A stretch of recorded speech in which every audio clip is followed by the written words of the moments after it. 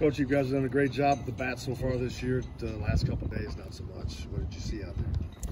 Well, the first game yesterday, I thought we did a really good job against a good arm. We got off to a slow start yesterday and just never really recovered from an emotional standpoint. We played like a really immature team that didn't really know how to respond once we got kind of hit in the mouth, and it showed throughout the course of the game. We continue to give ourselves opportunities, but we did things that poor offenses do, where you get in between timing, you expand the zone, you don't work, keep balls low the other way late with 2 strikes, and we took hanging off speed pitches and 1-0 counts, and when you do those things, you just don't give yourself a chance to consistently put a bats together or string innings together. And when you do have a little bit, you're constantly with a couple of guys on base and 2 outs, where you really run into roadblocks there. With you got 2 guys on and 2 outs, did it a bunch. Where we didn't do it, we didn't put an entire inning together.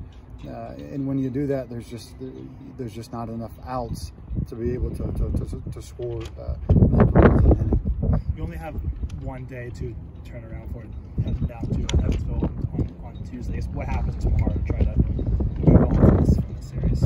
Well, by rule, tomorrow is an off day, so it's going to be a little bit on their own. But I told the guys we're the same team that we were the first 3 weeks, and we're also the same team that we were today.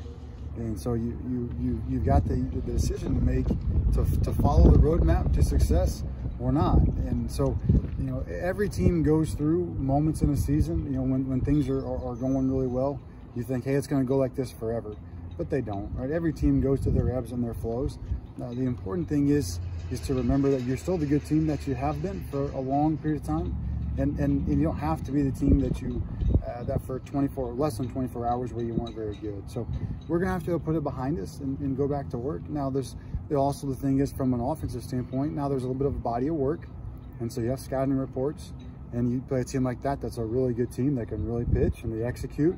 They're gonna find your weakness and they're gonna keep hitting it, and they're gonna force you to adjust. So we're gonna have to go back and find a little bit of edge again, and be able to play confidently. And when somebody exposes your flaws, you can't just say, well, I guess I'm not good anymore. You just have to go fix those things and improve yourself. Going into this weekend, San Diego has a lot of good hitters, a couple guys over 400 coming in. What was the struggle going against a lineup like that this week? Well, they're incredibly simple and dutiful, and so they're not trying to hit the ball to the ballpark. They're trying to hit the ball where it's pitched. I know it sounds super cliche, but when you're very simple and you don't try to overpower the ball or overpower the game, they're kind of their small ball tactics. A few hit and runs today, but that didn't really damage us.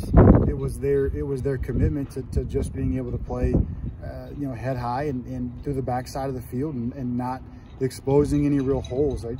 And we didn't pitch well, right? We didn't pitch well at all. We didn't execute pitches. We didn't execute 2-strike breaking balls. We didn't look at our fastball. We were changing arm slots. We just did a lot of really silly things that young teams that kind of have an emotional moment do, and those things showed themselves.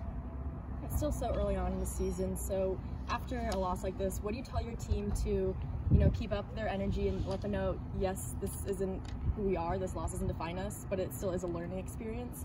So how do you keep your team's head up going from this?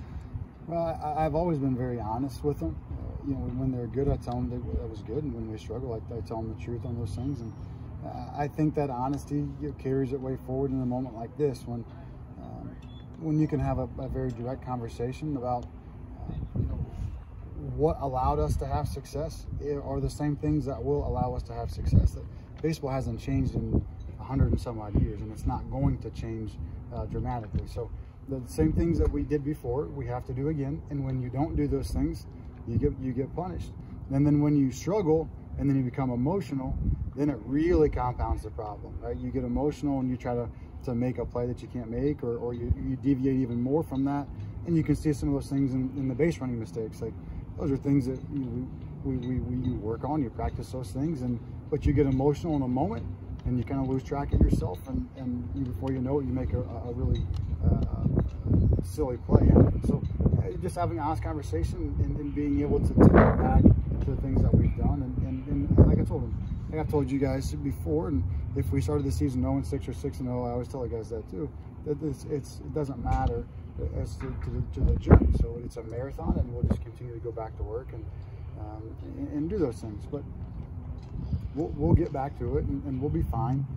You have these moments, and then as a coach, your job is to make sure that they're teaching moments and that they're opportunities to learn, and they don't define who you are as a person.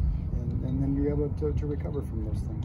On a much lighter note, thank you. The Sunday Reds were gone today. I know you're not a fan of those generally. Was there a backstory there? You figured that out, huh? Yes, I know.